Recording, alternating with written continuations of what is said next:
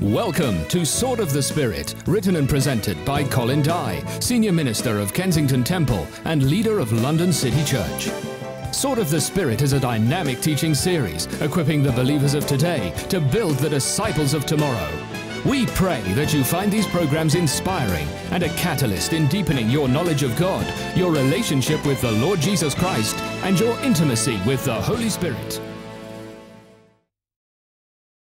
Hello and welcome to the Sword of the Spirit, a school of ministry in the Word and the Spirit. Our topic is effective prayer. And in recent programs, we've been dealing with prayer in the Old Testament. And in fact, in this program, we will be bringing to an end that particular part of the teaching.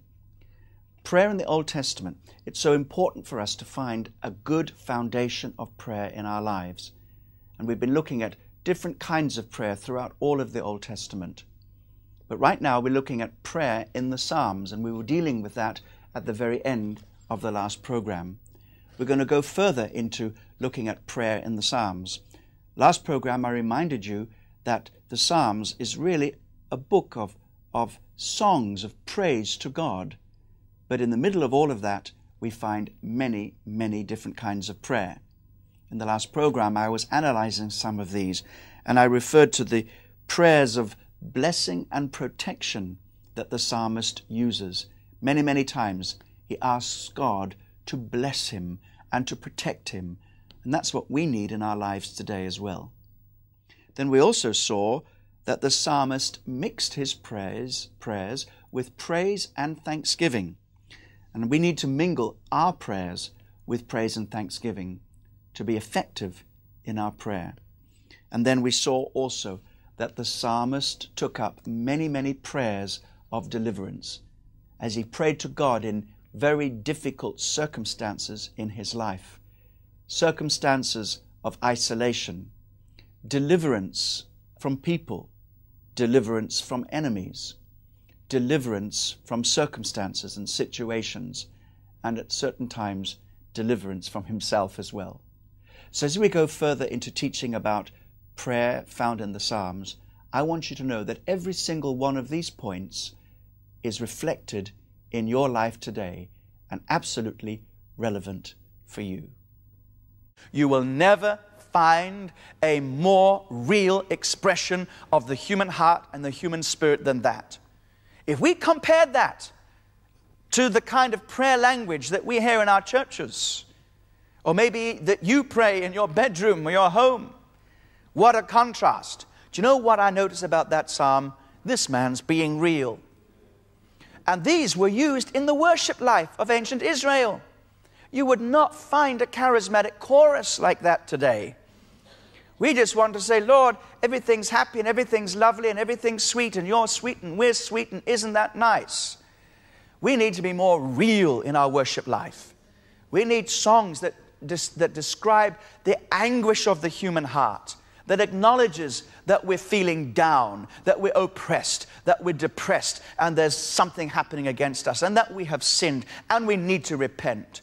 And then out of that reality can come a new experience with God to teach people to pray and be real. When I'm teaching people to pray, I say just tell God exactly how you feel. Express your feelings. And as soon as you've done that, God will tell you how He feels. And it will be in sympathy with you. Yes, He will. But at the same time, He will say, now you know why you're feeling like that, don't you? God will communicate with us and speak back to us. There is no doubt in my mind. But He wants to be our deliverer. Then we have prayers which confess faith in God. Just a simple prayer which declares the goodness of God and declares our faith in Him. God as Creator, God as Lord, God as King, God as Judge. Let's have a few verses from Psalm 145. I will extol you, my God, my King, and I will bless your name forever and ever. Every day I will bless you, and I will praise your name forever and ever. Great is the Lord, and greatly to be praised, and His greatness is unsearchable. One generation shall praise your works to another, and shall declare your mighty acts. I will meditate on the glorious splendor of your majesty, and on your wondrous works. Men shall speak of the might of your awesome acts, and I will declare your greatness. They shall utter the memory of your great goodness and shall sing of your righteousness. The Lord is gracious and full of compassion, slow to anger and great in mercy. The Lord is good to all, and his tender mercies are over all his works. All your works shall praise you, O Lord, and your saints shall bless you. Can you see how this man is full of the Lord and comes to declare that fullness of his faith in God? Then we have prayers for repentance and forgiveness. And the clearest one of these, perhaps, is when we study it, of course, tremendous pleas for forgiveness in Psalm 51. But here we have in Psalm 32 the fruits of this. Blessed is he whose transgression is forgiven, whose sin is covered. Blessed is the man to whom the Lord does not impute iniquity, and in whose spirit there is no deceit. There are pleas for intercession, prayers of intercession rather. We cry out to the Lord in times of intercession, in times of need. And then comes a prayer which is harder for us to understand, prayers which plead for vengeance. Prayers that plead for vengeance. These psalms are difficult for us to understand, how that in Old Testament times, that often they would come and say, Lord, smash my enemies, break the teeth of the wicked, and all of that. But you have to understand that God was teaching them the principles of spiritual warfare. The weapons of our warfare are spiritual, not carnal, for our battle is a spiritual battle. So when we read these warring kind of psalms or psalms of vengeance, we do need to direct them against the enemy, the real enemy, which is Satan and all the demonic forces, not against people, not against our brothers, not against even our enemies of flesh and blood, because Jesus taught us to love our enemies. Here's an example of how we have to take the psalms and filter them through the love and teaching of Jesus. You can't just take these Old Testament verses and apply them directly to yourself without doing that. But nevertheless, some of the groundwork is done for us. Psalm 35, plead my cause, O Lord, with those who strive with me. Fight against those who fight against me. Take hold of my shield and buckler and stand up for my help. Also draw out the spear and stop those who pursue me. He is praying because he's in a difficult position. And we must be careful we don't pray out of hatred. We can pray prayers exactly like that, but the ultimate prayer must be that God blesses them, that we love our enemies, pray for those who despitefully use us. Then there are prayers of wisdom and instruction throughout the Psalms. We're asking God. We need wisdom. We need instruction. Then there are Psalms which simply ask questions. Simply ask questions. Why, Lord? This isn't wrong to ask God. Where have we got this idea that we have to be so pious and so holy that we can't ask God why? That we can't bring our concerns and our needs and desperation and reality to Him? What kind of false language have we adopted in our Christian lives? God understands what we go through. And He understands that if you need to ask God why, ask Him why. Ask Him a question. He may not tell you the answer, but it's okay to ask. He may say you won't know that now. It'll become obvious later on. But time and time again, we need to ask God questions which reflect the true situation of our heart. And then we have Psalms which praise God's word. Psalms that just simply take the scriptures and say, I love your word and I embrace your word. For these people, the word of God was perhaps the only thing that they had which they could hide in their heart to demonstrate their relationship with the Lord. Now, taking these Psalms as a whole, it seems to me that there are a number of principles, 5 principles, in fact, that we can learn about prayer. Let's go through them. Number 1, prayer is simply pouring out from the heart. It's not bringing some great, finely tuned intellectual prayer. It's pouring out your heart to the Lord. Secondly, we find that the Psalms in their prayers blend moods. If you're going to pour out your heart, you're going to find that what comes out sometimes is different from what comes out at other times. Because you are a beautiful person and a complex personality. And so we must be ready to express ourselves in every way to the Lord. We find that the Psalms express moods of praise and complaint, confession and depression, devotion, revenge. There are examples of this throughout all of the Psalms. Now, I'm not saying that God will back some of those emotions and tell us, well, okay, you just keep on being miserable because that's a good thing. No, I'm not saying that. I'm saying that if you are going through those emotions, tell God about it. Express it to the Lord. He understands. If you're angry, express it to the Lord. And the Lord will soon deal with it. That's why we're careful not to, because we want to be goody two-shoes when we come into the presence of the Lord and pretend. One of the most powerful, life-changing moments was when I actually spoke to God very freely about how I felt in a way that I'd considered He let me down and not healed a young man who had polio. In one of the African tribes where I was preaching, we saw powerful miracles. That boy wasn't healed. I was devastated, and I pretended that I wasn't, until finally I managed to get it out, honestly before God. Why did you not heal that boy? Oh, he was waiting for me to be honest, and he had an answer ready. He said, I have purposes for him just as I have purposes for you. End of story. And his finger pointed right through me, and it was the me he began to deal with. And out of that came an experience with the power of God, and a healing ministry was born. And from that time onwards, for the next 36 hours, everybody, maybe one or two that I prayed for was instantly healed during that season of whatever condition they had, during that powerful visitation of revival. And from that time, the healing anointing has flowed in my life and through other people as we've met God in that way. We also notice, number 3, that the Psalms teach us about corporate and personal prayer.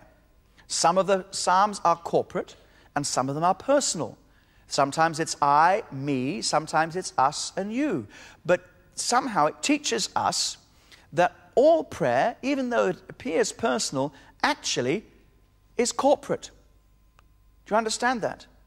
When you are discussing with the Lord your problems and sharing your concerns, you are actually doing it in good company. Because as the body of Christ prays, you are expressing something that's corporate. In fact, we've got to get back to this corporate mentality. Even Jesus in the New Testament just tells us to pray, our Father, not my Father, but our Father. It's something we can share together with other people. And when you have a need, remember when you pray that there are other people who also have that same need. And you can, in a sense, represent them as you come before the Father and pray for other people. We also learn, number 4, that the Psalms are concerned, of course, with material needs, but spiritual requests are thread through them as well. Up to this point in the Bible, most of the Old Testament prayers have been physical, for physical needs. There have been others as well, but mostly physical. Now we have a whole new dimension opening up where the spiritual needs become the topic of prayer. And we find that there are 3 basic spiritual concerns that are woven throughout all of these Psalms. Prayer for communion with God, number 1. Number 2, prayer for forgiveness. And number 3, prayer for knowledge of God's will. And there are sample psalms that you can read later in the manual to find them. Then number 5, we find that there is an extreme urgency about the way people prayed. There's a feeling in the Psalms that praying is an urgent matter, that God must be made to hear, almost at times as if He needs to be awakened, to be urged, to be persuaded. And this is because our needs are immediate and desperate at times. Not because God's reluctant or deaf or goes to sleep, not at all. But there is a sense of urgency. There is a need for zeal. The effectual, fervent prayer. There's a need for fervency here. And so when we come before God, we need to be prepared to pray with the same spirit of urgency. And so we find time and time again that the people of God pray to Him like that. Now we come to the final category, praying in the prophetic books. These are the last 17 books of the Old Testament. They're called the prophets. They were collected as writings of some of Israel's prophets, and were there for some of them, lived over a long period of time, and some of the people ministered to Jews, others to the kings, others to Judah, some to Israel. But all of these prophets share some things in common. Prayer has a high profile in these books, a very high profile, especially the books which were written after the Jews were expelled from Jerusalem. You see, their temple was destroyed, and that meant they were unable to offer sacrifices at the temple as they used to. And so they had to worship him through prayer instead of coming through and offering physical sacrifices. And in that way, the foundations were laid for the New Testament type of relationship with God, in which God's presence is not localized or necessarily expressed in physical and tangible ways, but it's by the eye of faith we see him. We approach him by faith. We enter his presence by faith, and we pray. And so our prayers put us in touch with the immediate presence of God. You can see how the prophetic books prepare the people of God for the revelation that is to come. Also, during this period of history, they felt abandoned by God and pressed him both to explain why and what had happened to them, and ask him to bless them again. And we find this kind of praying happening over and over again in the Old Testament. As I said before, intercession was exclusively the work of the prophets. Every time you read people interceding, it is a prophet. Every time you see people healing the sick in the Old Testament, it's a prophet. And that shows us how we, as the prophets of the Lord in the New Testament, the prophethood of all believers, that we are called to seek his face, to intercede and to pray. It's a gift given to all the church, as indeed the ministry of healing. And in the Sword of the Spirit series, I pick up on those two themes time and time again, as you will see as you progress with us. All the prophets were intercessors. It was their prophetic anointing, because they had an anointing which gave them access to God in prayer. Not everybody had that. The Holy Spirit did not fall upon everybody equally in Old Testament times. Only certain people were anointed, and the prophets were certainly anointed, and their anointing gave them the ability to approach God in prayer. But now in New Testament times, we all have the Holy Spirit, and we're all given that anointing to enter into the presence of God. They were given in this anointing power to wrestle with God in intercessory prayer in very, very difficult times. They were given also the prophetic ability to interpret God's word to the people. And in that interpreting of God's word to the people, they were given very clear insights as to the needs of the people as they would therefore come and be able to pray. And so the revelation that God gave the prophets was in many ways primarily for intercession, not just to prophesy, but to pray these things through. Now we're going to look at the prophet's general ministry of intercession in another session, but we see certain things now in the prophetic books that I want to mention. Personal prayer. Yes, the prophets were primarily intercessors, which meant praying for others, but they did not neglect to pray for themselves. And in fact, their personal prayer life is very, very special. You can read, for example, the examples I give you in the book of Jeremiah in the manual. Look at these for yourself and meditate on them. Show you how that times of special difficulties and trials that the prophets faced, they prayed for themselves when they had problems. And that teaches us that when we go through difficult times, we go to God. Don't complain to others. Go to God. Talk to God about it. We also find that in prayer, they were hearing God's word. As they came to pray, they heard God's word for others and also for themselves. Jeremiah 33 verse 3 is a case in point. This was a promise, first of all, to Jeremiah. Call to me and I will answer you and show you great and mighty things which you do not know. So when we come to God and seek him personally, he's going to speak to us. That's how we receive revelation, by coming to the Lord and seeking his face in prayer. We also see that the prophets were called to pray to avert evil, We're doing that right now as London stands under the revealed judgment of God. We are crying out to God to, in His wrath, remember mercy. We are crying out to God that during this time of visitation of His wrath and anger, that there would be also blessing. And we know we can turn back God's wrath to us to a certain extent. The prophets did it. Amos chapter 7. You read it, verses 1 to 6. Amos intercedes and turns away God's wrath. Jeremiah 15. Jeremiah did it. So this is a very important aspect. We need anointed prophetic people today who will direct their prayers to the Lord and will cry out to Him and say, Lord, help us. Turn your anger away from us. And we will see more and more examples of this as we go through this teaching program. Now also during this time, the prophetic time, fasting becomes more and more closely connected with prayer. Of course, the prophets have to come and say, your kind of fasting is wrong, Isaiah 58. You're doing it to bless yourself. You're doing it to please yourself. You're doing it mechanically and artificially. Again in Zechariah 7.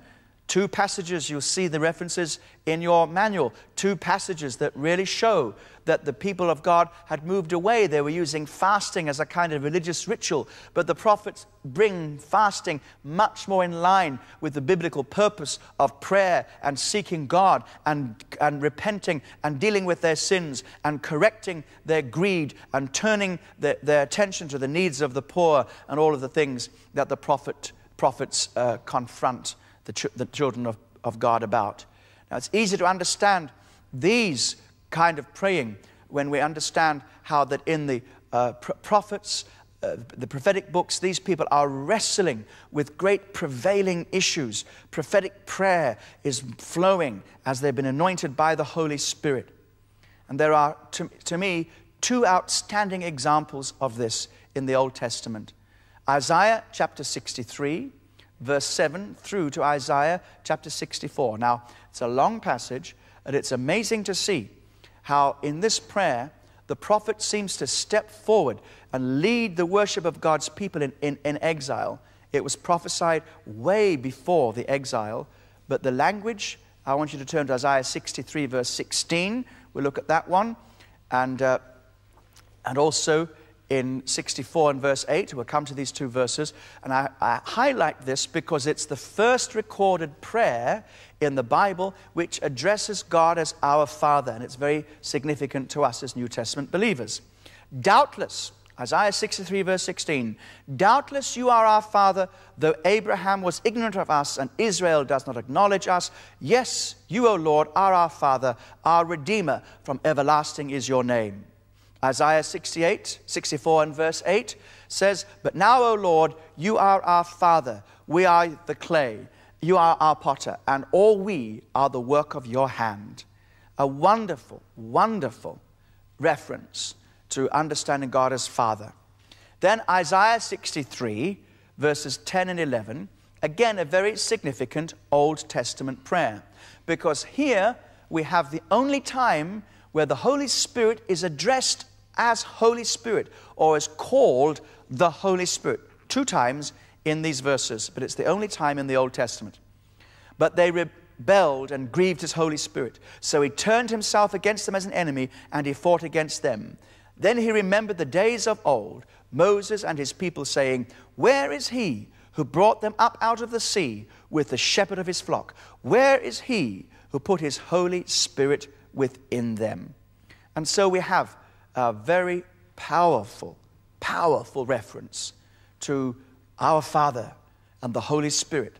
And when we develop this in the teaching of Jesus and the New Testament, we will see that these 2 themes of addressing God as Father, approaching Him in our relationship, understanding who He is by the Holy Spirit, who gives us to say, Abba, Father. When we see these 2 themes here in the New Testament, we'll understand and appreciate this Old Testament foundation. Now, one more passage before we close this session. Daniel chapter 9. Daniel chapter 9, verses 1 through to 27. And here is another very powerful corporate or representative confession, example of representative confession, similar to the prayers of Ezra and Nehemiah. In his prayer and fasting, Daniel fully identifies with all God's people in their wickedness, even though he himself had not personally sinned. And so it says in the first year of Darius, the son of Ahasuerus, of the lineage of the Medes, who was made king of the realm of the Chaldeans, in the first year of his reign, I, Daniel, understood by the books the number of the years specified by the word of the Lord through Jeremiah the prophet, that he would accomplish 70 years in the desolation of Jerusalem. Then I set my face toward the Lord God to make request by prayer and supplications with fasting, sackcloth, and ashes. And I prayed to the Lord my God and made confession and said, O Lord, great and awesome God, who keeps his covenant and mercy with those who love him and with those who keep his commandments, we have sinned and committed iniquity. We have done wickedly and rebelled, even by departing from your precepts and your judgments. And then he goes on, confessing sin after sin, crying out to the Lord and calling to the Lord for his mercy and his forgiveness. And then he comes to this point in the prayer when he wants the Lord to touch. And he says, towards the end of the prayer, describing why the disaster has come. And he says, verse 15, and now, O Lord our God, who brought your people out of the land of Egypt with a mighty hand, made yourself a name as it is this day. We have sinned and done wickedly. Lord, according to all your righteousness, I pray, let your anger and your fury be turned away from your city, Jerusalem, your holy mountain, because of our sins and for the iniquities of our fathers.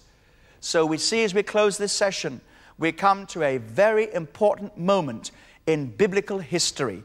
And I mention it and emphasize it at the end because that's where we find ourselves now in our nations. We need men and women who will progress to such levels of intercession that they're praying according to the revelation of God, their representative confession according to the conviction of God, and the pouring out of their spirit according to the burden of the Lord will touch the Father in heaven, and he will come and restore us in our nations. God bless you as we end this session. Look forward to seeing you in the next teaching in this series as we move on to talk about the teaching of Jesus on the life of prayer. God bless you. That concludes today's teaching on effective prayer. And I pray that you have been blessed by the teaching from the Word of God on this most vital subject, and that God has been developing your prayer life. Next time, we're going to go deeper into the subject. Goodbye. God bless you.